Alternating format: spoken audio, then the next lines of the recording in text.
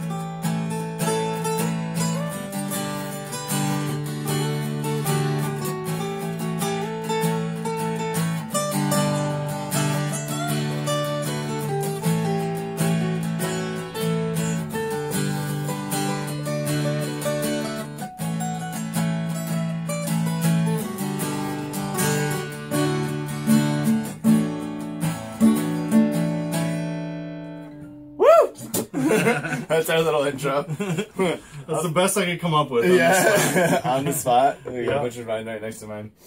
I'm Peace. And I'm Fader. We're here with Yooper product reviews for just a couple regular guys that buy shit. And try it. We try it out. We're not really experts in anything, but we're just like you. We buy stuff.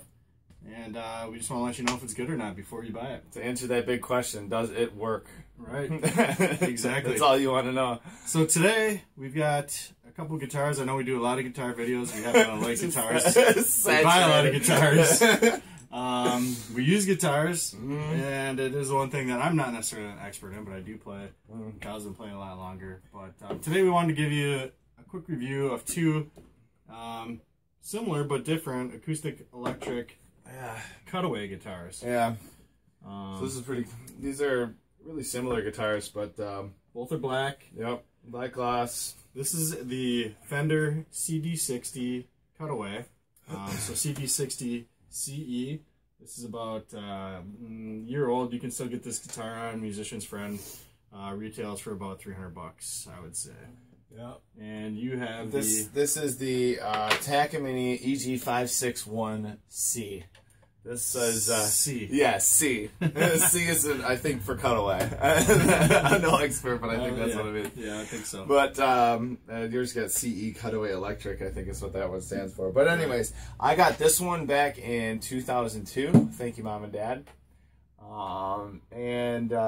This one has a spruce top, rosewood fretboard, abalone rosette, and you got your EQ options right here.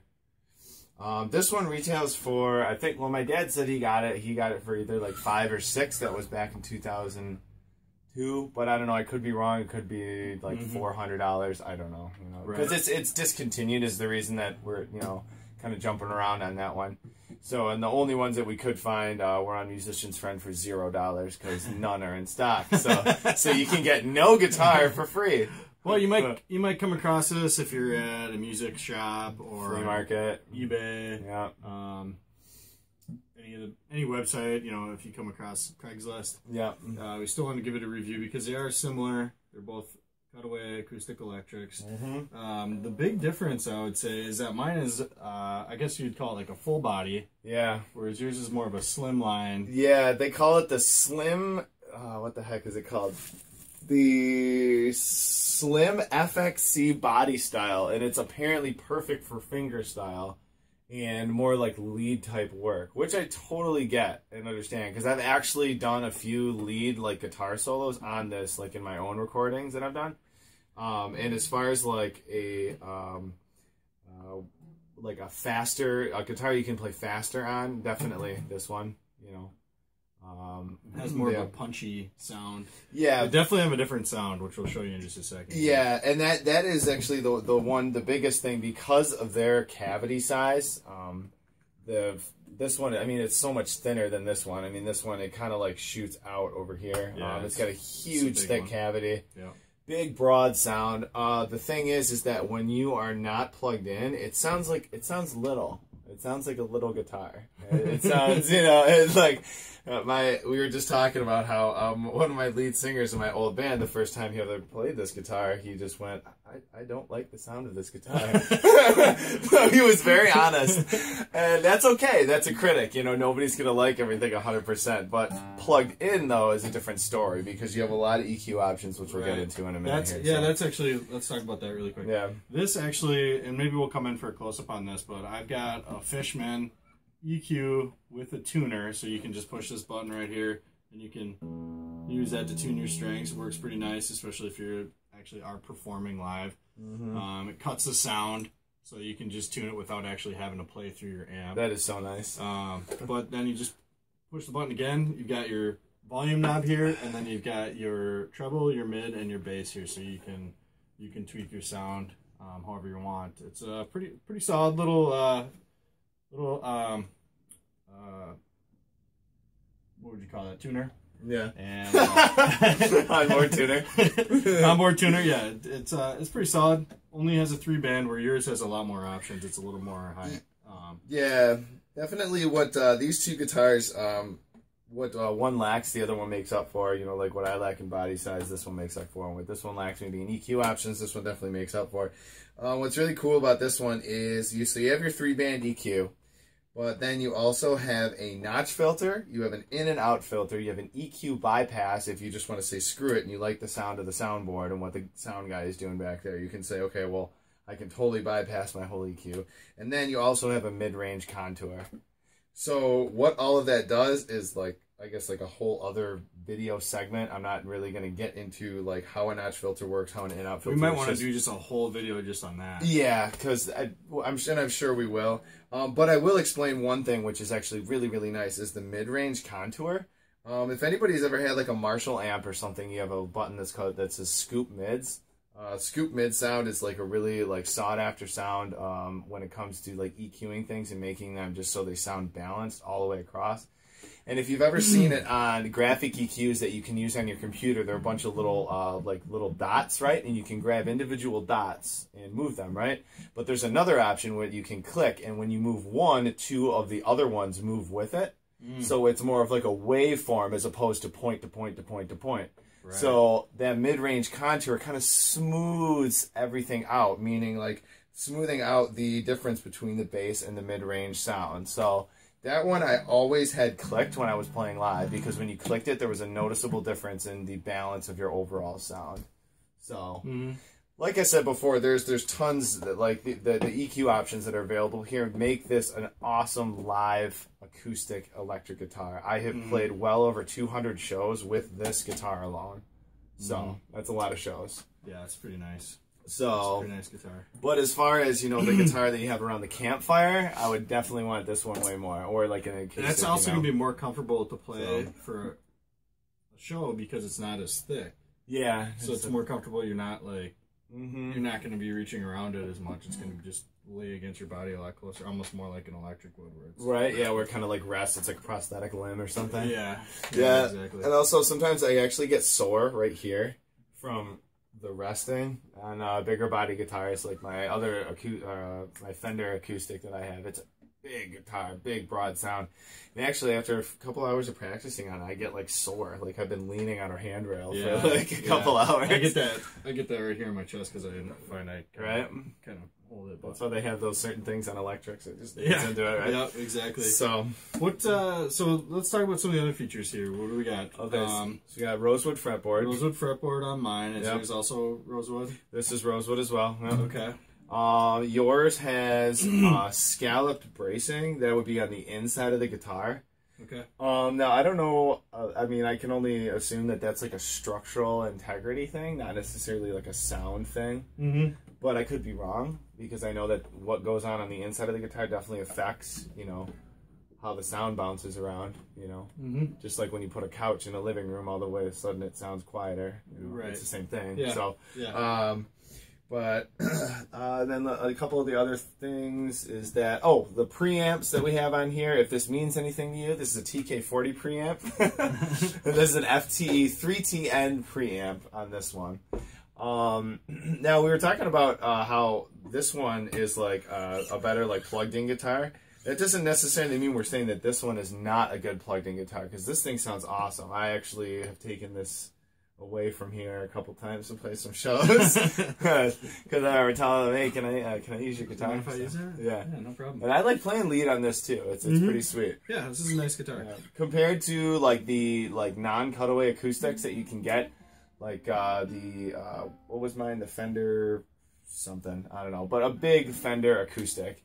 You know, I'd rather be playing this as far as like lead work. For a fairly inexpensive guitar, I mean, I'd say 300 is probably pretty inexpensive. For an acoustic electric, that's about as cheap as you can get. This actually is pretty legit. I like this guitar a lot. And acoustic electrics can actually bump up the price by like a couple $100. So considering that this is just $300, it's pretty good.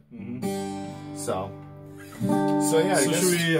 Let's give them a couple comparisons here with the. Sounds good. Are you out of tune with the sound? Yeah, I'm definitely out of tune. So we can. I'm gonna go ahead here and just kind of get her into tune. Okay. And just vamp and talk about guitar.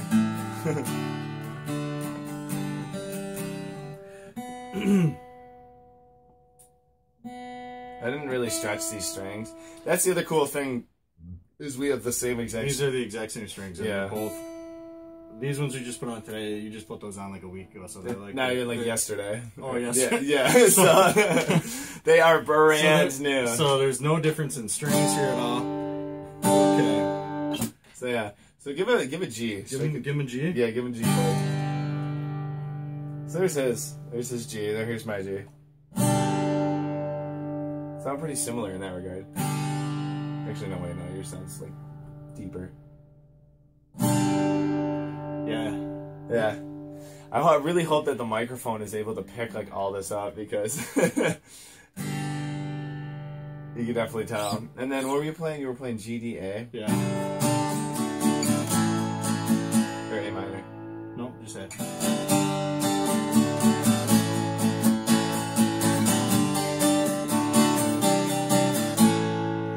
It sounds clean, but there you go.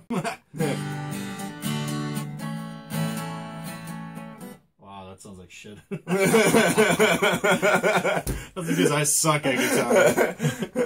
Keep playing it though, because you can hear it. It sounds deeper.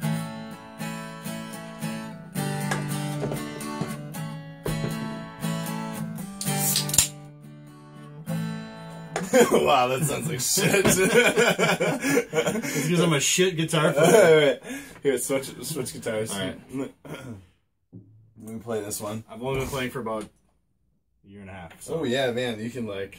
Yeah, this is way more comfortable. Is that off the bat? Is it just? Yeah. I'll tell you what, the neck feels pretty much the same though. Yeah. Same shape. You know what? Same size. It doesn't feel that much different. You know what I feel like, and except it's definitely more comfortable to have. I feel like the neck is longer, even though it's not, but it's actually where the body meets the neck. It's like longer, like right there. I feel like, I don't know. It's just, but maybe that's me. But it just like looks like it. I feel like because it's a tinier guitar. I don't know, but. Yeah.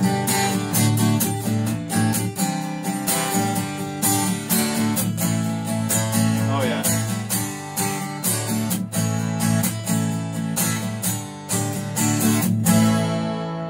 Okay. The other thing too is volume. Yeah. This one is way louder. It's gonna project it a lot more. Oh, totally. It just throws the sound out there. This one, not so much. Like I said, it sounds little. It sounds like it does feel like a very solid guitar. Though. It's got some good weight to it, though, so you know it's well built. Yeah, it definitely responds to, you know. So. And the other cool thing that it has a split. This is one thing I didn't write down and I wanted to. Is this has a split compensated bridge. That is something that is like you see on some guitars, but it's not like around that much, because a lot of places will actually use the compensated bridge on here, which was in another video of ours that we did where we put a compensated bridge on an acoustic guitar. Yep. The Rogue 090. We'll put a link to that in the description. But yeah, you can check that one out. But yeah, so this one has a split one, and that's pretty weird looking, to be honest with you. Yeah, you don't see that very often. Yeah, it's two bridges technically. Well, so you get the correct intonation, basically. Yeah. So split bridge compensation is what it was called, or something like that. Cutaways are sweet too, because you can really get down here and cutaways are where it's at. Just go to town. When it comes to lead work, you want that. If you have this big chunk of meat right here, you're going to be like riding the struggle bus, just trying to get up there. Yeah, you just basically can't do it. Once it goes away, you got this cutaway. Your hand just fits like a glove right in there, and you can just. It's like something like that. There you go. So yeah, for lead work, cutaways are just so clutch. If you're thinking about like, you know, doing like finger style and stuff like that, you want the cutaway. You need that. You know, cause if you're gonna be doing like Tommy manual and stuff like that too. So, but yeah. Anyway, I mean, I think this is a nice guitar. I like it. I have heard it through an amp. It sounds awesome. Yeah, that's one thing we don't have today is an amp, but you know. Yeah, well maybe we'll do another video with this plugged in. Yeah. But yeah. Through an amp it sounds awesome. If you're just sitting around on the couch playing, you're probably not gonna like it as much as you would on a full body guitar, obviously. It's got a lot more that almost goes without saying. I mean that's obvious. But yeah, I think this is I really do like this guitar. It feels good. It's easy to play. Yeah. I think that they both have their own applications. You know, definitely. Absolutely. Yeah. Then this one you get like more options for EQ when it's plugged in. This one you might not, but that's okay because when you unplug it, you can still have big, broad volume. You know, so with this one, not so much when it's unplugged. But yeah, so I'd recommend them both. But for whatever you're doing, that's what you're gonna want it for. So Okay. Well, with that, should we? Let's just I guess we could play them out with something. Play them out. Let's do the same thing, and then you can do a little soloing on that, so maybe they can hear the difference. Oh yeah, there you go. And then with that, I'm Peas. I'm Fender. It's Fender. We're Yooper Product Reviews. If you like our videos, click like, subscribe. We're gonna bring you all kinds of new shit in the future. Thanks for watching.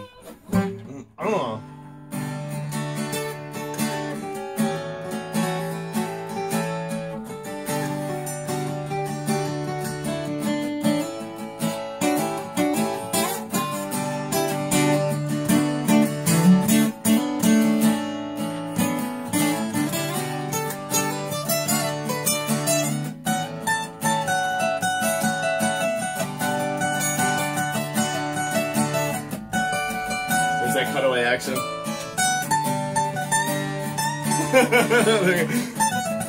That sounds awesome.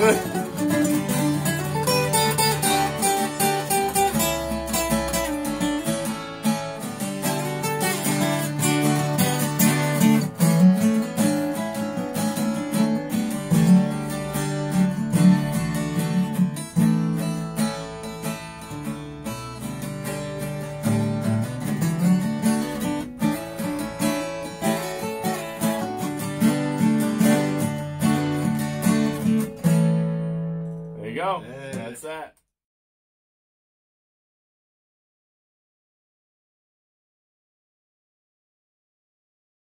Later. Well, it'd be really funny to fast forward every time we have to like shut off the camera. That one almost we could just throw up just like that. I know, right? We don't have to do much editing. Yeah.